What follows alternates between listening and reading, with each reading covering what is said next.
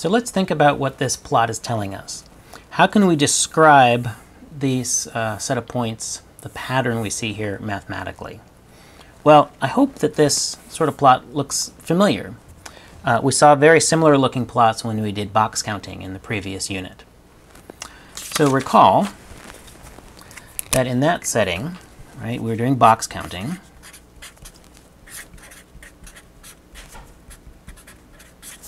And we saw that ns, the number of boxes of side s, needed to cover a shape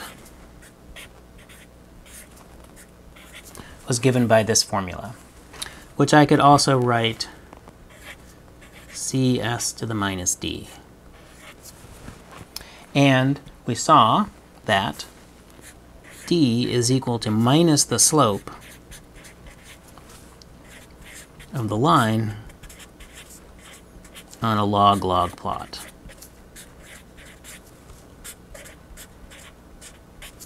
So that's what we saw for box counting. And the story is the same, or almost the same, here. It's a log-log plot. We have a straight line. So it turns out that now the situation can be described as follows. So now instead of talking about the number of boxes, we're talking about a probability. Right? That's what's on the axis here. And instead of a side of a box S, we're talking about a particular word frequency. And just as before, d, the exponent here, would be given by the slope of the line on a log-log plot. And we can calculate the constant c or the constant a from the intercept.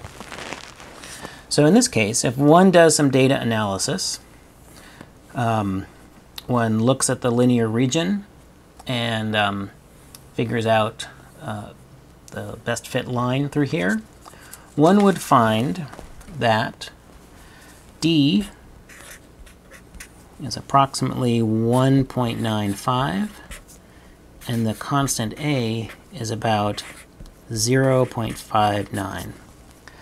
I'm not going to talk about the best way to do this data analysis just yet. That'll be a topic in the next unit. But for now, let's just say we did some data analysis reasonably carefully. One would come up with these numbers. All right. So let's say a little bit more about this. So we have a power law.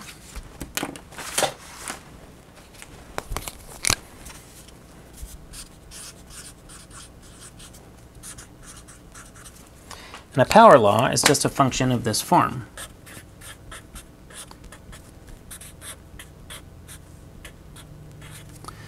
It's a power because the variable, in this case x, is raised to some power. And we have here that this is about 0.59x to the minus 1.95. So in this case, x is word frequency.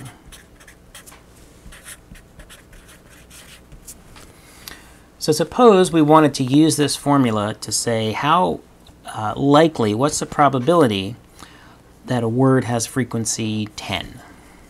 So P10 is going to be given by 0.59, and then I'm plugging in for 10. Plugging in 10 for x. So this is 10 to the minus 1.95. So let's see what happens if we do that. So 10 raised to the 1.95, then times 0.59, and I get that this is around 0.0066. Okay, so what does this mean? There are around 18,000 different words that appear in Moby Dick. If you choose one of those 18,000 words at random, what's the probability that that word appears 10 times in the novel? And the probability is pretty small. The probability is 0.0066. So this equation obviously doesn't exactly fit the data. There's some variation around this fit, but it's a pretty good fit, and we'll learn later in the next unit how to actually quantify, in some sense, just how good a fit that is. Okay, so this is our first example of a power law. A power law is a mathematical relationship of this form, and we've worked with power laws all in the previous unit because the box counting dimension formula is a power law. Just as we saw for box counting dimensions, a potential signature of power law behavior is this log-log behavior on a plot. A straight line behavior on a log-log plot.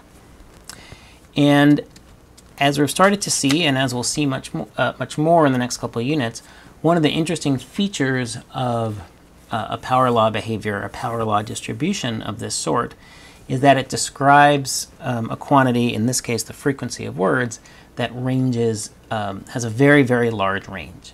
So unlike the masses of books that are all probably between 1/3 of a pound and 2 or 3 pounds, so that's maybe at most varying by a factor of 10, here we have frequencies that range from 1 up to 14,000. So it describes a very, very large range of data.